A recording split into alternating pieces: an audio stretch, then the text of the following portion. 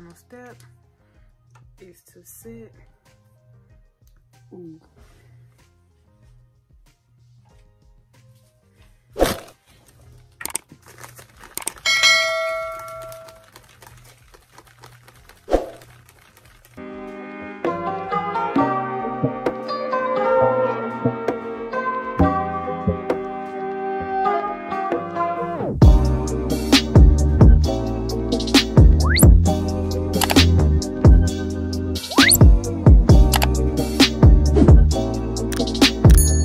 Hi babes, welcome back to my channel, and if you're new here, hi beautiful faces. My name is Kayla. You can call me Kay, you can call me Kay babe. It's up to you. Go ahead and subscribe right now. Smash that subscribe button, give the video a big thumbs up, and comment what you guys want to see next. If you want to see this fall transformation, hair and makeup, like I'm giving you, like I'm pretty much giving you blinkers. I'm giving you full face, beat, natural. I'm giving you everything in this video.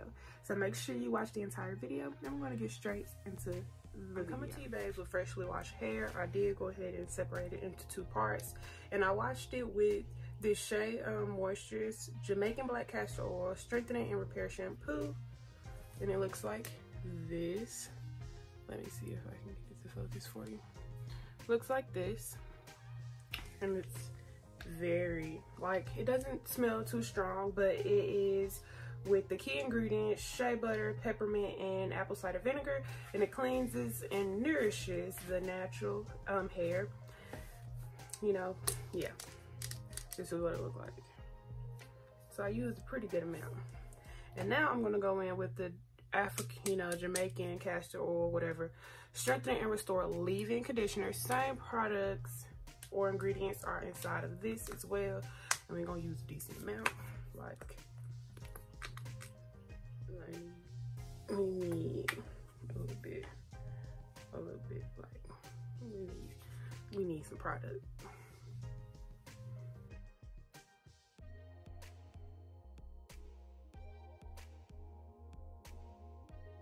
And now I'm gonna go in with some extra virgin argan oil, and it's just in a dropper bottle form.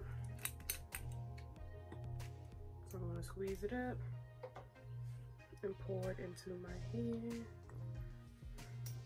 and we're gonna use not a lot, but now your oils or your whipped shea butters, things like that, that is another moisturizer, but it is also a sealant. This is going to help to seal in the moisturizer that you already placed into your hair, which is going to be your curling cream or your leave-in conditioner.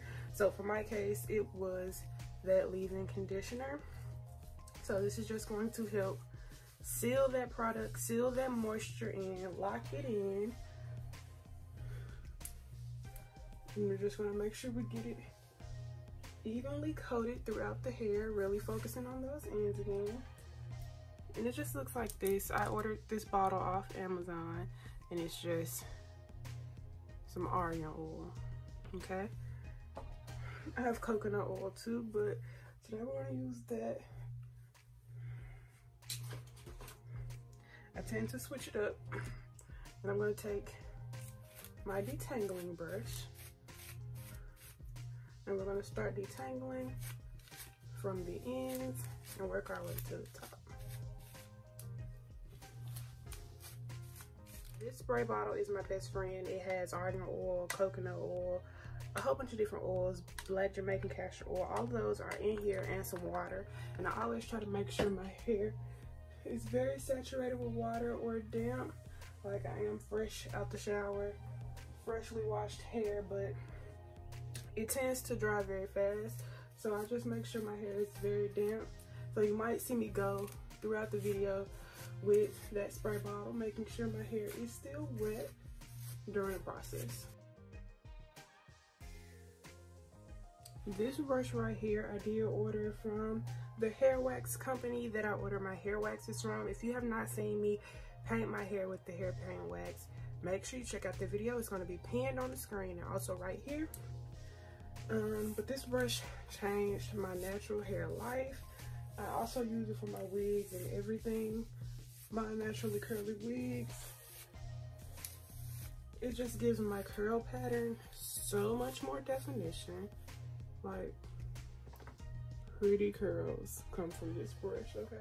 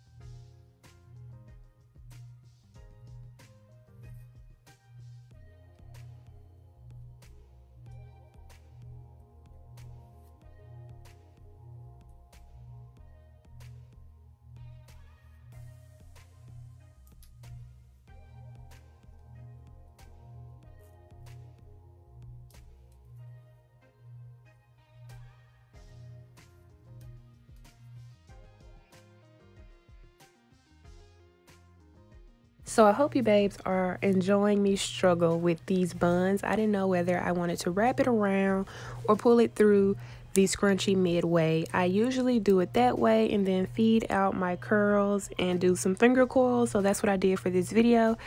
But go ahead right now and comment what you think I should title the new series that I'm thinking about starting on my channel.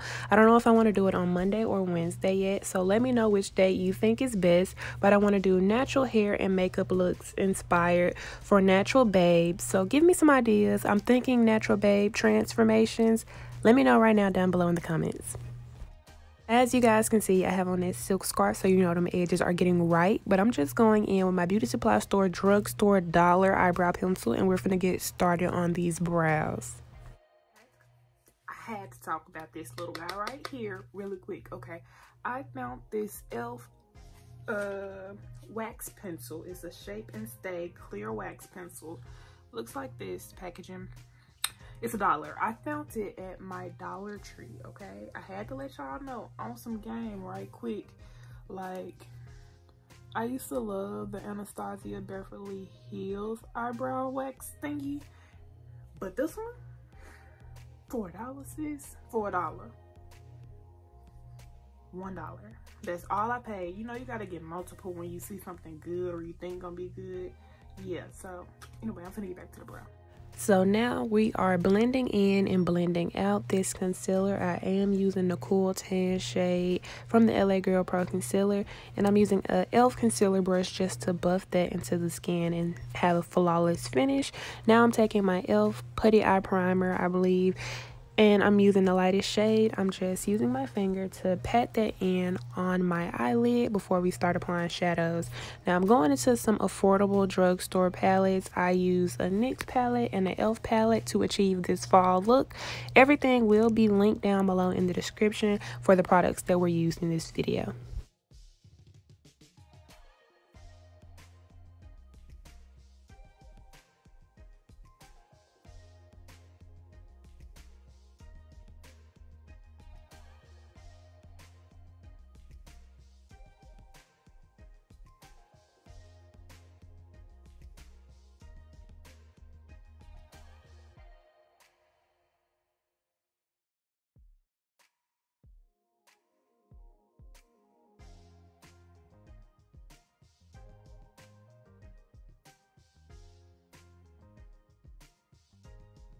I'm going to be taking my LA Girl Pro Concealer, and this is in the Cool Tan color. This is the same shade I use to clean up my eyebrows.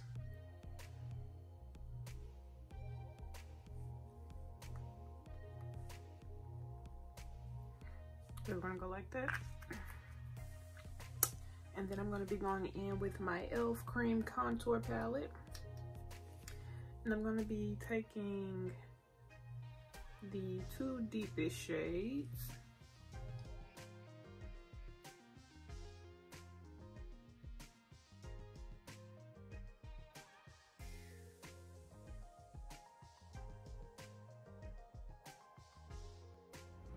So I went on and put my foundation in the places where my foundation is supposed to be, and I blended out the concealer with a sponge and a wet brush. And this is an AOA Studios E101 brush. It is in my Shop Miss A. Everything's $1 on there, okay? It's in my Shop Miss A haul. It was one of my first videos, but you can still go check it out. Like, pause this video and go check it out, okay?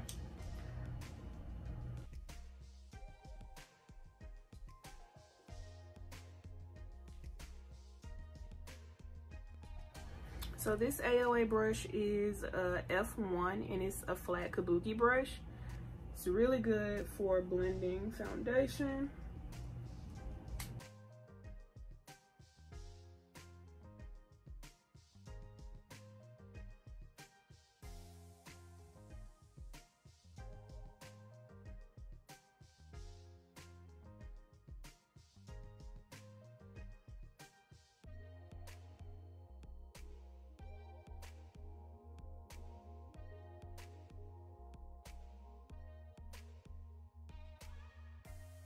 So I did let the product on my nose sit for a while, and this just mattifies the product more and makes it easier to buff into the skin. Everywhere that I did cream contour, I am going to bronze using my e.l.f. bronzer palette, and I'm using my square Real Techniques foundation brush and that wet concealer brush as well.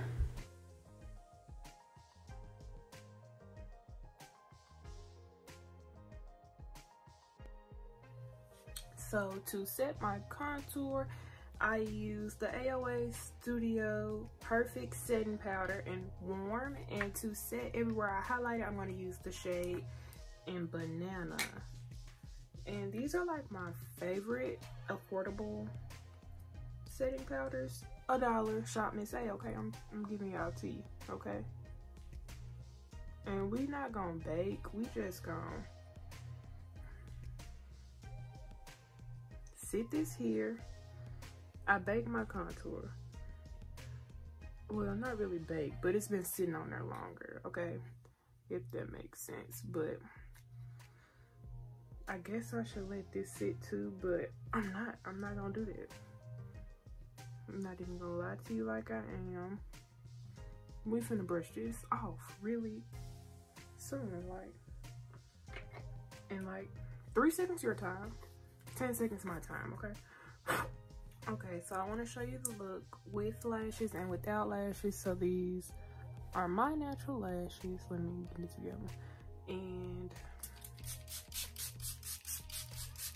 our final step is to set.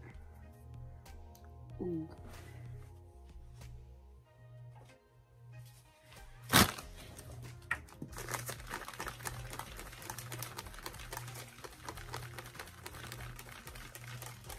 So now we are set. There's the eye look. There are my thin little lashes. I never really do a red lip, so I got you guys a red lip. Stepping out of my comfort zone.